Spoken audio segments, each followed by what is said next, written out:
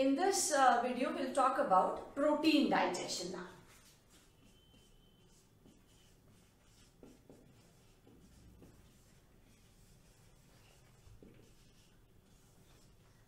The proteins that we take normally come from pulses or sprouts. It can be from egg, meat and non-vegetarian food also. Now, again, we'll go as per the location. So, the first location is the buccal cavity. Buccal cavity produces saliva, and saliva has no protein digesting enzyme. So, here we'll write that saliva has no proteolytic enzymes. And that is why there is no protein digestion which takes place here. The next location is stomach. Stomach contains two main protein digesting enzymes, but these enzymes are in their inactive state. So first they need to be activated. First is pepsinogen.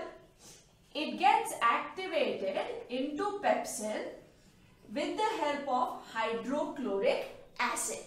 And we have seen the functions of hydrochloric acid. One, it helps in activation of pepsinogen into pepsin. Plus, it is also going to provide the optimum pH which is required for the action of these enzymes. Now, the pepsin is active. This pepsin acts on proteins, and these proteins, which are larger molecules, are broken down into peptones and proteoses. Proteoses and peptones are smaller peptides. That means they are smaller polysaccharide molecules. The enzyme which is helping here is pepsin. The pH at which this enzyme works is 1.2 to 1.8, highly acidic pH. And this is also provided by hydrochloric acid. So proteins are broken down into smaller polypeptide chains. The second enzyme which is there is again in the form of an inactive one. It is prorenin. Prorenin is to be activated first into active enzyme, that is renin. This activation is done by pepsin. Renin acts only on milk protein, that is casein. So, casein, that is milk protein, is acted upon by this renin, and it is converted into para-casein. This para-casein, in presence of calcium,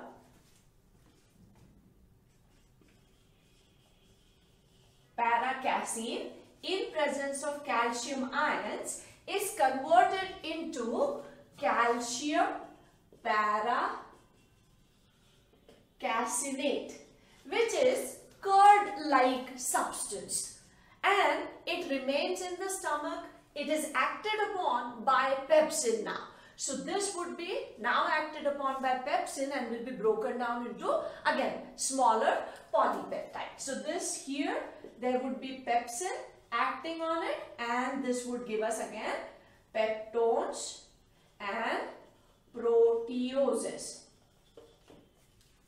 Pepsin can digest all proteins except keratin.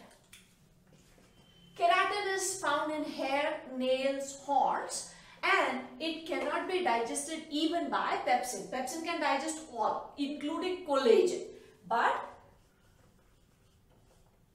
cannot digest keratin, which is found in hair, nails, etc. So, these are the two protein digesting enzymes which are found in the gastric juice in the stomach region. Pepsin first is activated, then it breaks down those bigger protein molecules into smaller, and renin after activation can break down only the milk protein. concentration of renin decreases as we get older. And human beings are the only mammals in whom renin is produced in adult age also. Though the concentration goes on decreasing, but in adult human beings, small quantity of renin is produced. In all other mammals, excluding human beings, renin production takes place only in younger age. Adults do not produce renin. For example, it would be produced in calf, but it is not produced in adult cows.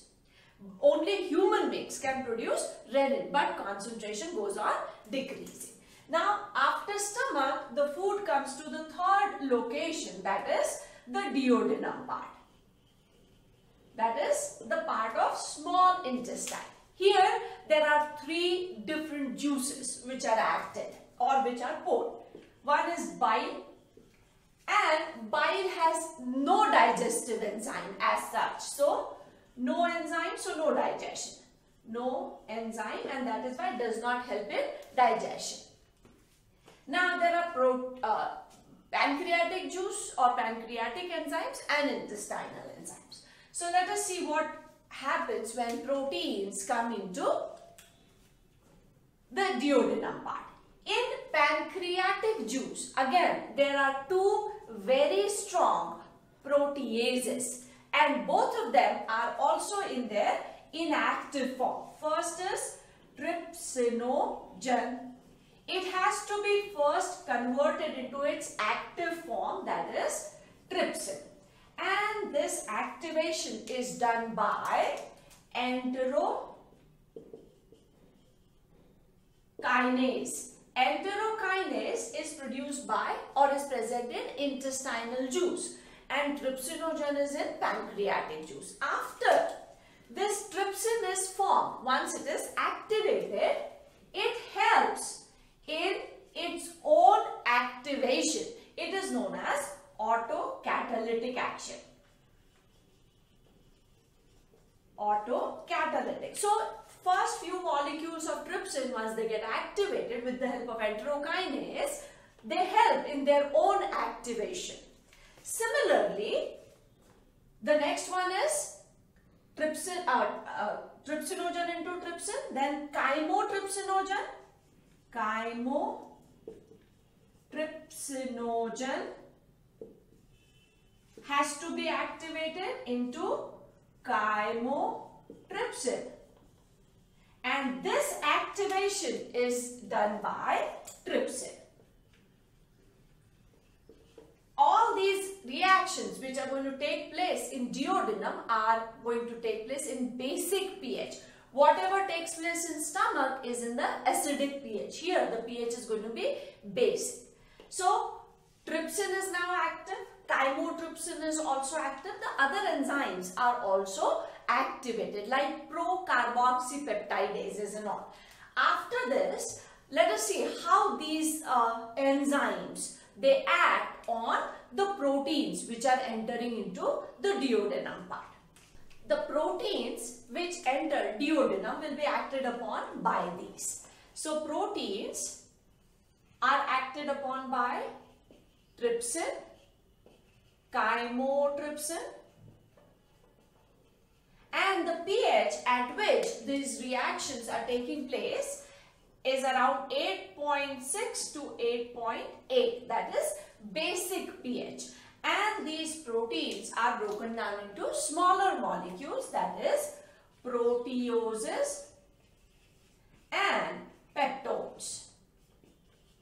These are smaller polypeptides. So in the stomach also, by the action of pepsin, what we get is these two substances. Here also, by the action of trypsin as well as chymotrypsin, we are getting smaller molecules.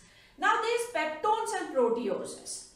Peptones and proteoses are acted upon by other enzymes like carboxypeptidase, which is present in pancreatic juice, and aminopeptidase, which is present in intestinal juice. pH remains the same, that is 8.6 to 8.8.